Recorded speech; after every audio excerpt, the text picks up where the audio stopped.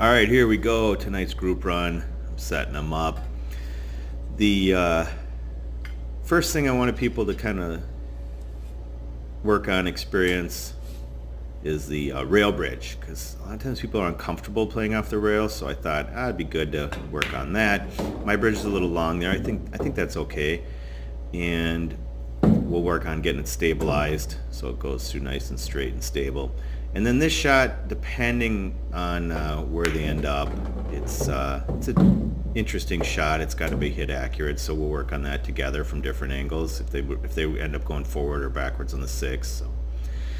Then the 8, we don't want to cheat it too much. It's a 4 1/4 pocket, so I just pop it in. Oh, it'd be nice to get where I was bridging through the side pocket. That'd have been cool, but I wasn't quite there. And it's pretty straight in shot, so no big deal. All right, so it's gonna be fun. We're going to hit some shots, and it's gonna be good.